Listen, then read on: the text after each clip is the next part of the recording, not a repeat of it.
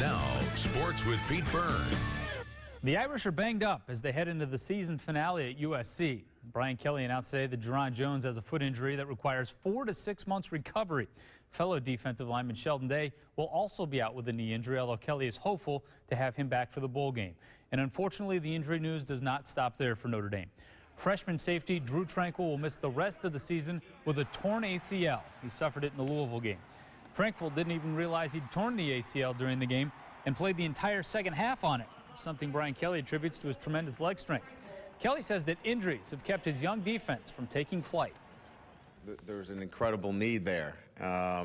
So, you know, I think it's probably need at that particular position. And then who's the best option for us out there? We've got some players that are ascending at the end of the year. We would have liked the unit to, as a whole, be ascending, but it's been difficult with the loss of several key players. Now, as a result of the rash of injuries, at one point Saturday, Notre Dame had 10 freshmen and sophomores on the field at the same time. I'll let you hear what Brian Kelly had to say about his team's youth and what it means for the future tonight at 11.